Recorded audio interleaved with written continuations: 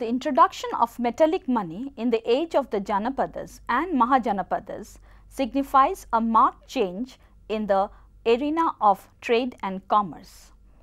Prior to the Janapada period, we have the Vedic period where we do not have any reference to metallic currency. The Rig Veda refers to barter system and of course to commodity money. By commodity money, we mean that a piece of metal or a cow or even a piece of gold was being exchanged for some other things.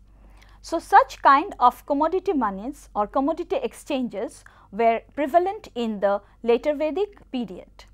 We have reference in the Shatapatha Brahmana regarding 100 pieces of metals, and the term used is Shatamanani Hiranyani.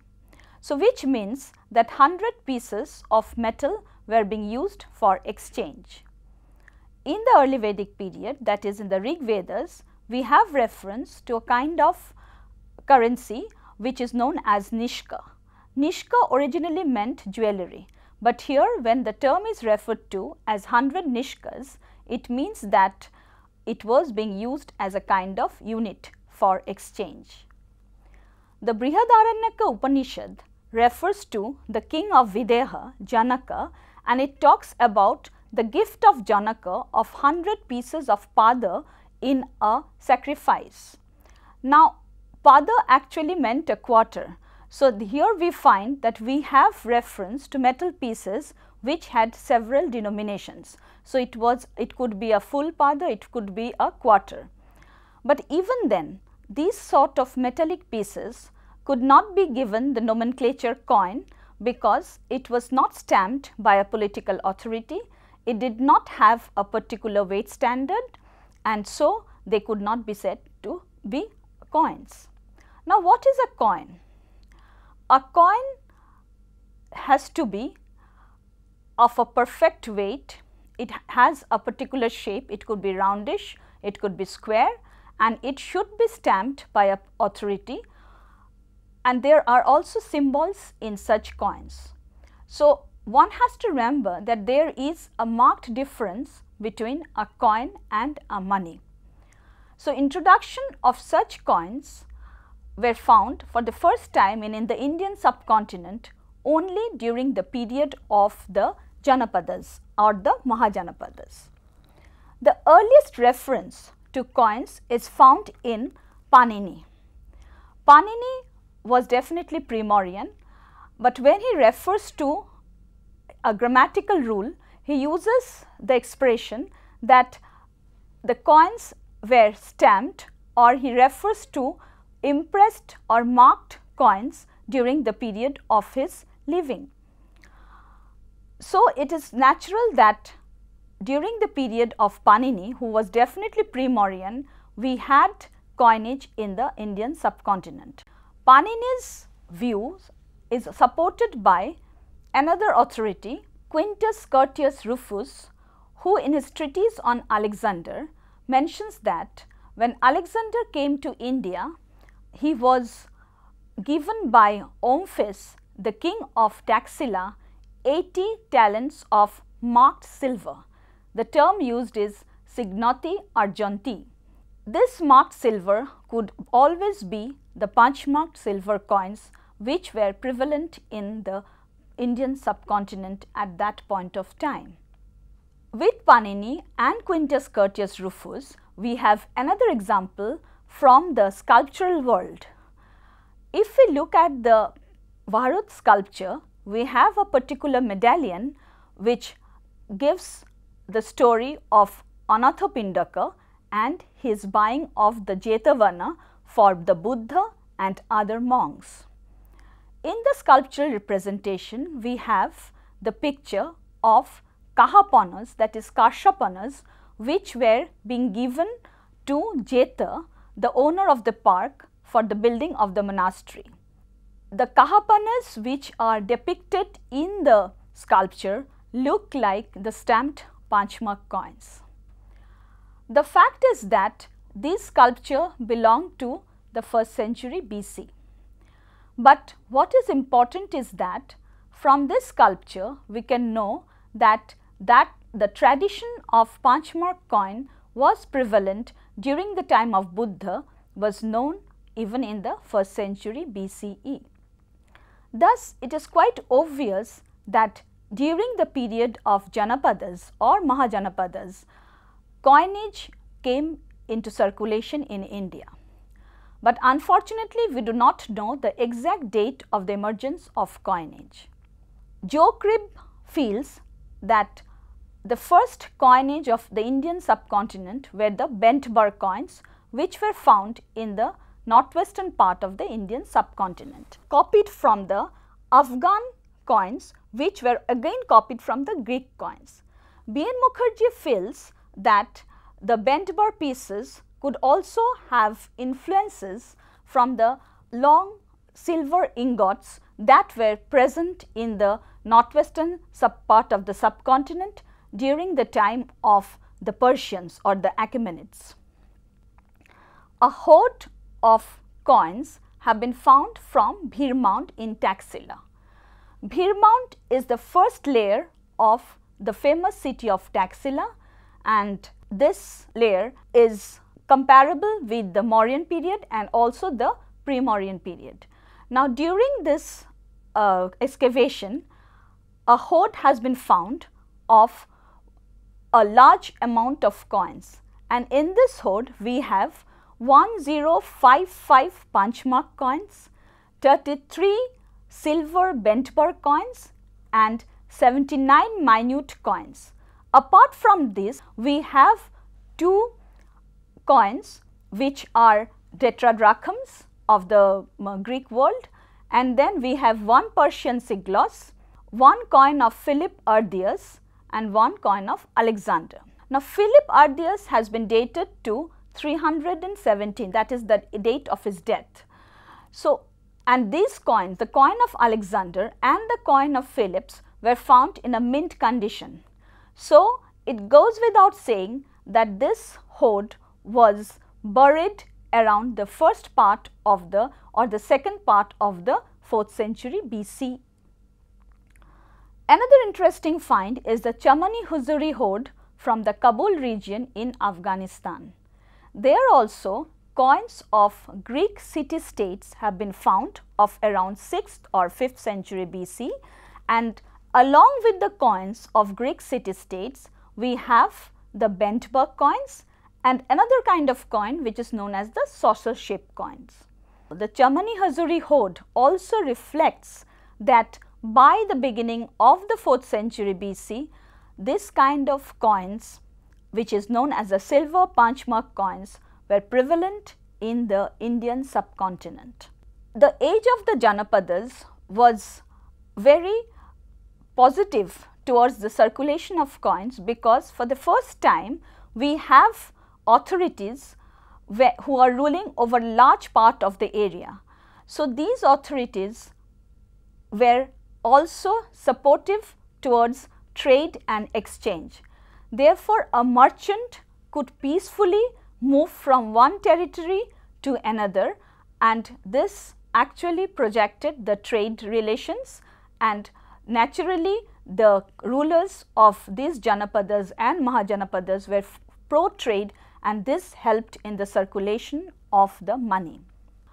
The term punchmark was coined by Sir James Prinsep. For the minting technology, what we find is that in the first place, the metal along with the alloy materials are melted in a crucible, and when they are melted, they are then poured either as a lump or in a big broad sheet cut into stripes or strips, and then these were again weighed, cut into square pieces, sometimes round, and then put again in the heat. After that, the dies were punched in these coins. The other method was that if it formed a lump, then the lump was beaten into a flat piece, and these flat pieces were known technically as blanks. So, on these blanks or the surface of the blanks, we have dies that were punched single dies separately punched which formed an incuse on the top of the metal. Sometimes dies were punched on the obverse as well as on the reverse. But in the earlier period we have coins which have obverse punches, and in the reverse sometimes they are blank or sometimes we have 1 or 2 dies. But again there are cases where we have a number of small punches on the reverse. So, when we look at this technology of minting coins, we find that this is also a kind of die struck coins, but this cannot be related to the more sophisticated die struck coins that we come across during the period of Indo-Greeks, the Kushans and the Guptas. So, it is better to call these coins as archaic die struck coins or punched mark coins. Now, coming to the regions of the Janapadas, what we find is that there were specially 3 series, Magadha, Koshala and Kashi series of coins which were in circulation. But apart from these 3 series, we had other small Janapadas which were also issuing coins. For example, Panchala, then we have Dakshina Panchala, Uttara Panchala, Shuroshena, Chedi, Avanti. So, these kind of Janapadas were also issuing coins, and apart from these Janapadas, we have other principalities like Shurashtra, Vanga, Andhra, Kuntala who were also issuing coins.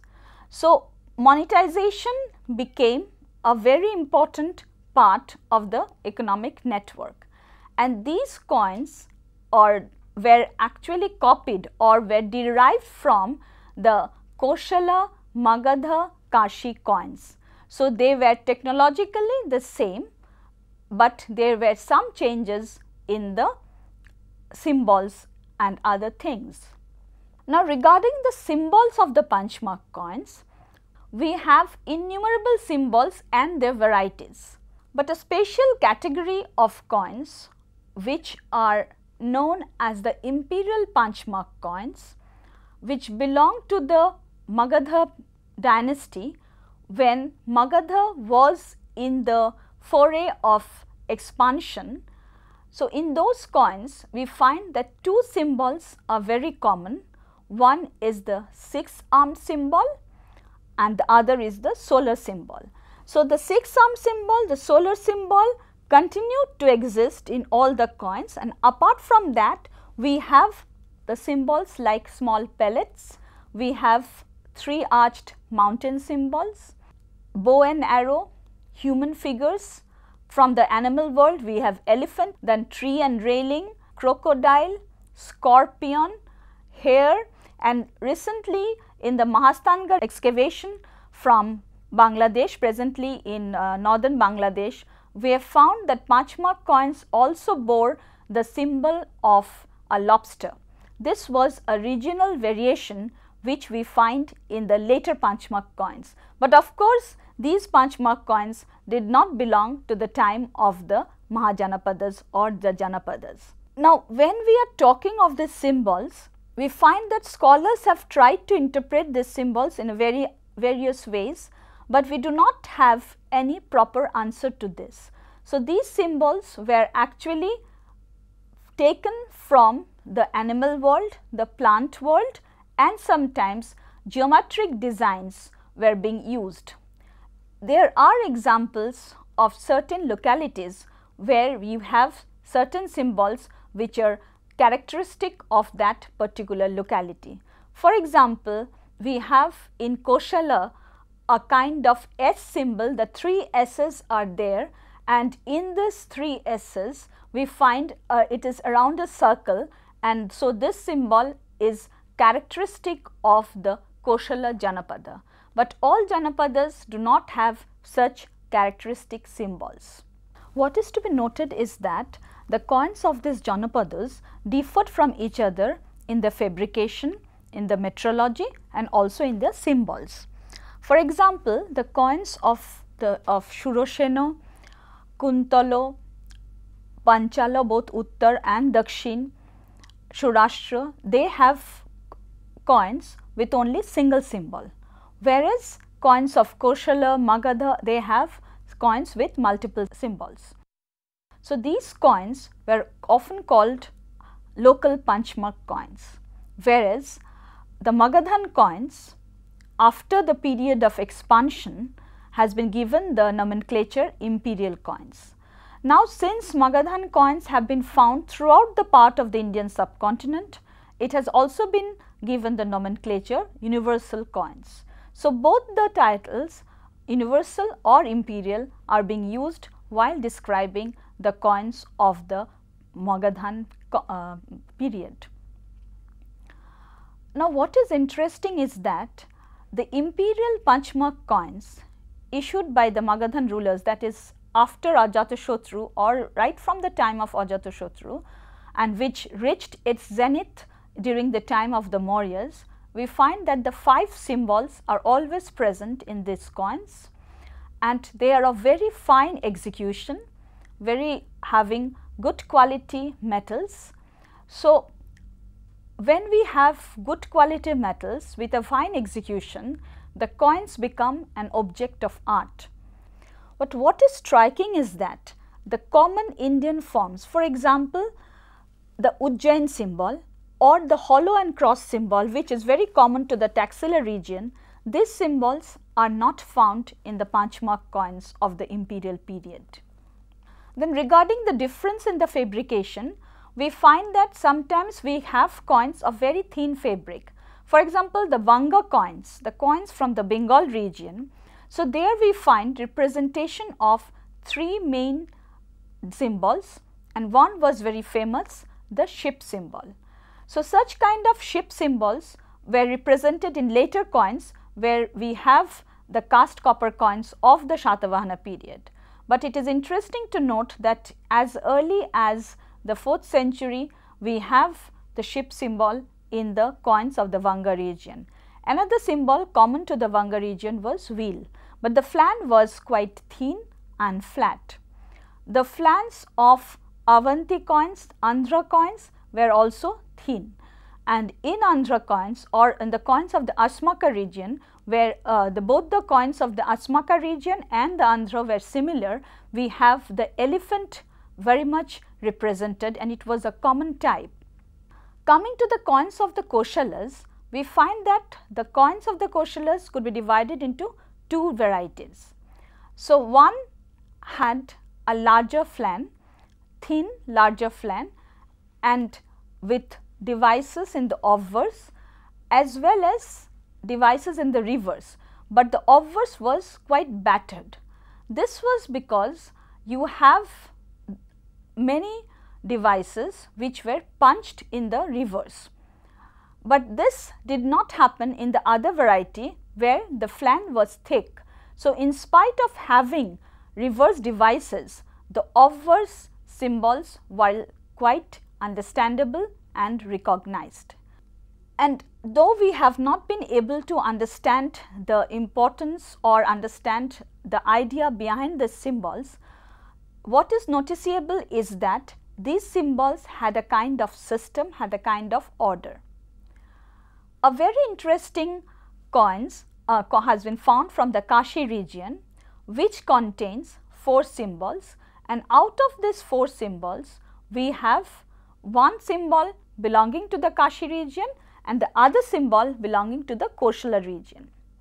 This is quite intriguing, and perhaps this suggests that at one point of time Kashi and Koshala in unison issued coins. And if we look at the weight standard also, some coins followed the weight standard of the Kashi region and the others followed the weight standard of the Koshala region. Now, coming to the weight standard, what we find is that the weight was actually standardized, and we have in our texts, for example, in later period we have Arthashastra who talks about the coins of the period, and this weight was 57 grains. Normally punchmark coins weighed between, a proper punchmark coin weighed between 50 to 57 grains, some were 52 grains, 54 grains and such. So, and these coins were known as karshaponos. In Pali literature, we have references to kahapono, karshapono. So, from pono it is karshapono, and the standard weight was used as small red gunja seeds, which are also known as raktika or krishnala seeds, as weights for weighing metals. Scholars differ regarding influences. Some believe that there was a kind of Western influence, perhaps Greek or Persian influence in the minting of coins, but most of the scholars feel that coinage in India is an independent effort. So, we might have Bentberg coins in the northwestern part of the subcontinent, which were perhaps copied from the Afghan coins, but at the same time we have the saucer shaped coins of comparatively of the same period, which give us evidence of coins being largely used in the Indian subcontinent. The coins which have been discussed till now, having the different kinds of devices, do not suggest any point where we can understand that they were precursor to the saucer shaped coins. So, the saucer shaped coins are taken to be the earliest coins of the period. We have a definite date for the ending of the Panchmark coinage in the Indian context. Here I can refer to an excavation done by the French archaeologists in Afghanistan. The site is known as Ai-Khanum in northern part of Afghanistan and the bank of the river Oxus, which was known as ancient Amudarya. There a hoard of Panchmark coins, late Panchmark coins have been found, along with copper pieces, silver pieces of the ruler Agathocles, who was the Indo-Greek ruler ruling in Ai-Khanum or Bactria at that point of time. The date of Agathocles is 180 BC. Ai-Khanum was devastated by the nomads around 130 BC. Therefore, these Panchmark coins found in a datable context from Ai-Khanum suggests that it was during the last period of the Panchmark coins, and therefore, we can safely say that 2nd century BC was the date when we find the end of the Panchmark coins in the northern part of the Indian subcontinent. But this sort of punches were being used in South India in a much later period. Now, coming back to Magadha, what we find is that Magadhan coins could be divided into two broad varieties. One was the local Magadhan coins and one was the imperial coins.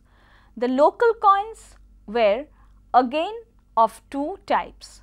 One was the phase when Rajagriha was the capital of Magadha, and the other was the phase when Pataliputra was the capital of Magadha. It is interesting that so much of silver coins were found or issued in that period. So, this suggests, or the profusion of silver suggests, that they were having access to silver mines during the age of the Janapadas. One can remember the Khetri mines in Rajasthan, and perhaps the Magadhan power with its large power base could extract resources from the mines to get silver for their coinages. Now, when we look at the coinages of this period, we find that they became, with the expansion of the Mauryans, they became widespread and it became the marker of the Mauryan kingdom. But unfortunately, these coins do not have any legends. These are uninscribed coins. So, we have only symbols which do not speak anything. Therefore, there is a confusion among scholars that who actually issued these coins. One suggestion is that perhaps it could be issued by a political authority, or it could be issued by some moneyers or merchants who were trying to maintain a particular weight standard, trying to maintain a particular medium of exchange, because trade network was very profuse during this period. We had trade contacts with different regions, and this necessitated a kind of currency which would be acceptable to others and which should have a specific weight and which should be stamped by some kind of authority with responsibility. So, whoever might issue, either it could be a political power or it could be a moneyer. What is significant is that it changed the economy of the region, and what is to be remembered is that it was only North India which was experiencing this monetization during the age of the Janapadas. In other areas, however, the barter system was still in practice, the commodity money system was still in practice. The final important thing which ushered in with the introduction of coinage was that the idea of usury. So, money lending became a part of the profession. Brahmanical literature often decried money lending because they never supported this, and we have that during the time of Buddha, Buddha talks of usury, and Buddhist literature praises usury because you have financiers, you have a profession where you have circulation of money, and that circulation of money was being used for some merchandise or for some business. What was the actual rate of the usury or of money lending? We cannot know, but we do know that with the introduction of coinages, many new professions or vocations came into the forefront. So, we have an entire establishment of mint, we have moneyers, we have money lenders, and the system of usury became important in the age of the Buddha.